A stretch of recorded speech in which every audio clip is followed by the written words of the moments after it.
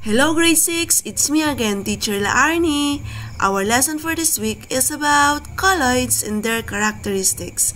That is under Module 1, Lesson 5. But before we start, be sure that you have with you your module, your paper or notebook, and your ballpen. Hep hep hep, are you ready now? After going through this module, you are expected to identify the types of colloids. Let's have this simple activity. Arrange the jumbled letters to get the correct answer. Kaya't nasawon, or nusum dagiti nagbabaliktad a letra, tapno maalam iti umno asungbat na. Let's have the first one. Letters O, L, S. What word can you form using the letters O, L, S? Yes, you're right. The word is sol. Let's spell sol. Sol. S-O-L. Sol. Number 2. Letters O-C-L-O-I-D-L. What word can you form using the letters O-C-L-O-I-D-L?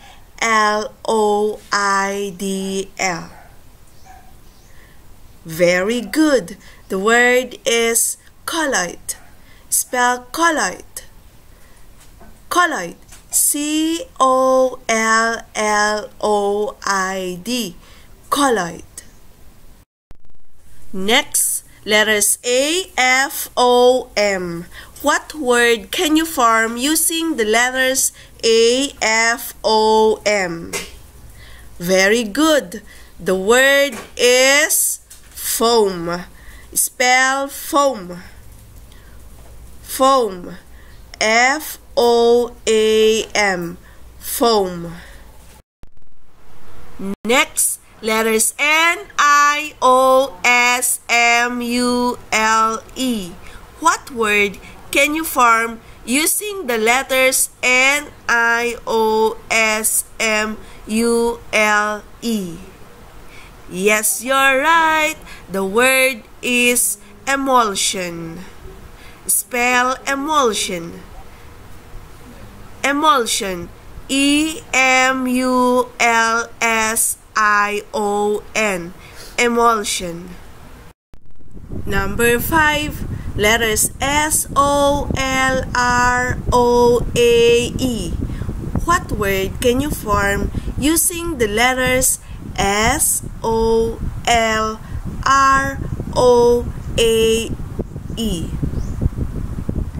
Yes, you're right. The word is aerosol. Spell aerosol. Aerosol. A-E-R-O-S-O-L.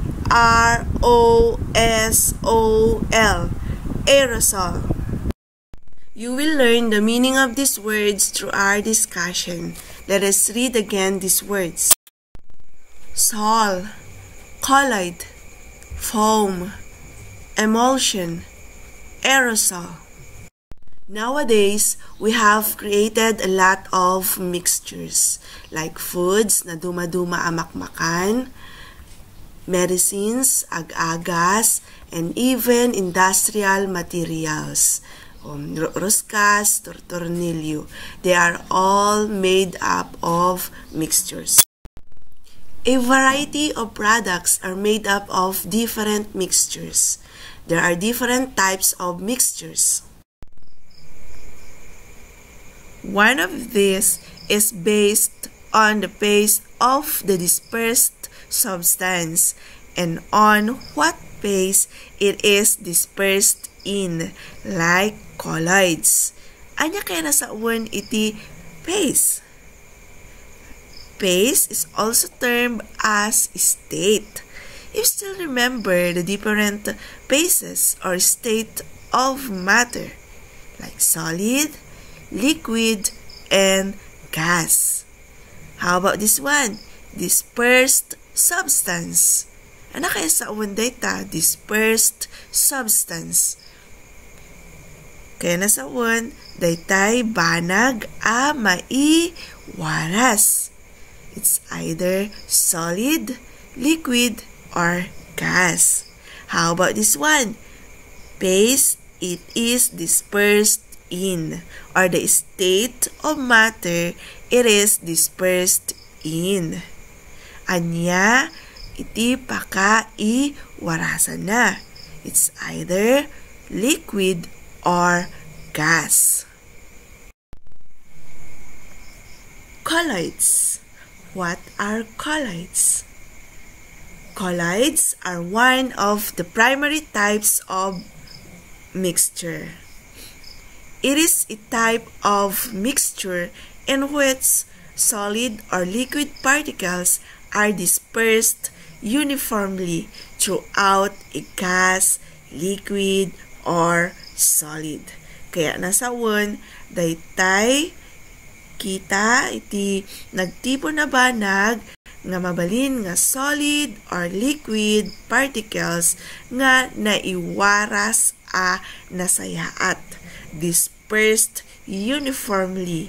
Kaya nasawon, naiwaras nga nasayaat.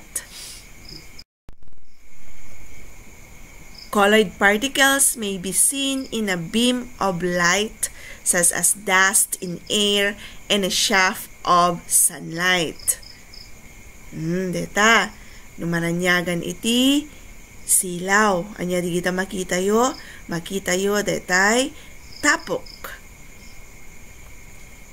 O deta mat, shaft of sunlight. O ti kumada kay iji lugar nga nakasagsangat, iji kuweba. Nasangat ijay, di ba? Ngam ada iti siwang na wano abot nga pagnaan iti ranyag nga agapo iti init. So makita yung yata nalawag. To be classified as colloid, the substance in dispersed phase must be larger than the size of a molecule but smaller than what can be seen with the naked eye. Anit kaya nasa awenday ta? Tapno kano may bagam nga daytoy ket colloid, dapat kano daytay banag a maiwaras ket dakdakkel. Ngem dapat daytoy ket basbasit met nga amang kadaytay makita iti mata. O ure bukbukiradradem, tay matam kung nakidikwa nga ure bukiradradem, hamulat ta nga makita. So, smaller than what can be seen with the naked eye. Basbasit. Dispersed phase is the phase that is dispersed or present in colloidal particle shape. Anya kaya nasa ulit tatay ko pala ibagpaga, di ba? Dispersed phase. Dispersed state. O, nangyari kita state of matter na tayo. Solid, liquid, gas. Dito banag a maiwaras. It is a component typically present in a relatively small amount. Dispersion medium. This is the substance or solution where the colloidal particles are distributed in. Kaya nasaon, dito'y banag a pakaiwarasan na. It's either liquid or gas. Colloid creates a Tyndall effect. It is the effect of light scattering in colloidal dispersion. If no light is shown, then it is a true solution. This effect is used to determine whether a mixture is a true solution or a colloid. Anya kaya nasa undeta, Tyndall effect. Salang kumadetoy, tay gatas, timplam ikabil mo iti, nasipnget a lugar sa mo flashlightan, at na makitam nga ranyag na iwaras nga ranyag na. O kasalang kumadetoy, may kadua nga picture, o naiwaras iti ranyag. O that is the Tyndall effect. A common method of classifying colloids is based on the phase of the dispersed substance and at what phase it is dispersed. Anyat kay nasa undeta ubing. May bagatay kanon no anya a klase ti colloid dayta no anya iti phase of the dispersed substance. Kaya nasa uwan anya ti state na detay banag a maiwaras or state of matter na iti banag a maiwaras. So, lang ko man solid, liquid, wenno gas. Kun anya iti phase or state of matter iti pakaiwarasan na no daytoy ket liquid wenno gas. These are the types of colloids. Number 1, sol. Sol is a colloidal suspension with solid particles in a liquid like blood o ti dara. Amoy ka di nga ti dara ket adda iti solid part na adamot iti liquid part na. So adda tay tumangken no mayangyangan no maanginan ket adda tay tumangken no kwa di ba ag buo ag tutukol no kwan. O the liquid part iti dara is the plasma, while the solid parts are the white blood cells, red blood cells, and the platelets. So, solid particles in a liquid. Another is the gelatin. O, nakikita yung yata, the jelly ace. Ito mararamid nga, jelly ace mixed with water, impaburok da. So, from solid particles in a liquid. Number 2, emulsion. Emulsion is formed between two or more liquids that are immiscible. Ano kaya nasa unti immiscible? That is unmixable or unblendable. Haan nga ag tipon. Like oil and water. Another, mayonnaise. Those are some examples of emulsion. What is emulsion again? Emulsion is formed between two or more liquids that are immiscible. Saan nga ag tipon?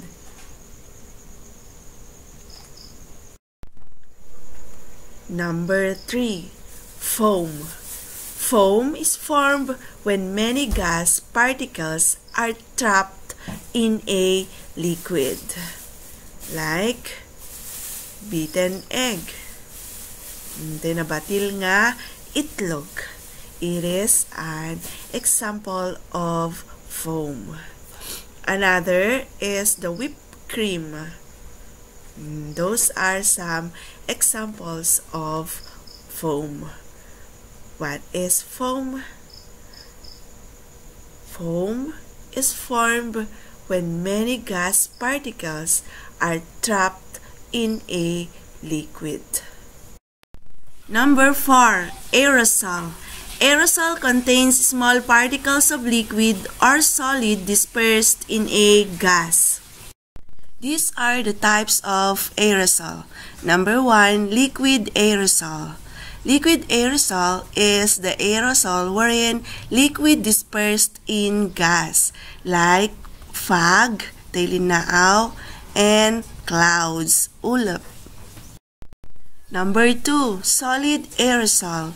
This is the aerosol wherein solid dispersed in gas, like smog. This is the combination of smoke and fog. Tay asok, kantay linaaw, and dust in the air. Tay tapok. Let's check what you have learned. You're going to identify the types of colloids. Number 1, gelatin. What type of colloid is gelatin? Yes, you're right. It is sol. The dispersing medium of gelatin is liquid, and the dispersed particle is solid. Number 2, paint. What type of colloid is paint? Very good. It is emulsion.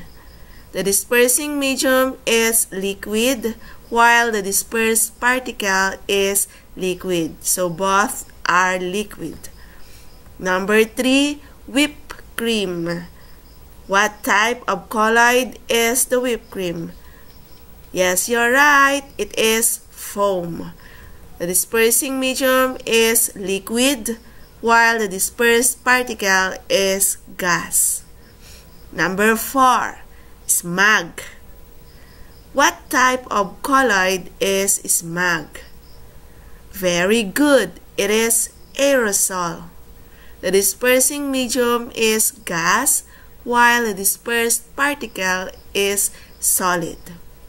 And number 5, milk. What type of colloid is milk? Very good. It is emulsion. The dispersing medium is liquid, while the dispersed particle is liquid. I think you are now ready to answer the following: what I know, page 2, what I have learned, page 8, and assessment, pages 9 to 10. Good luck!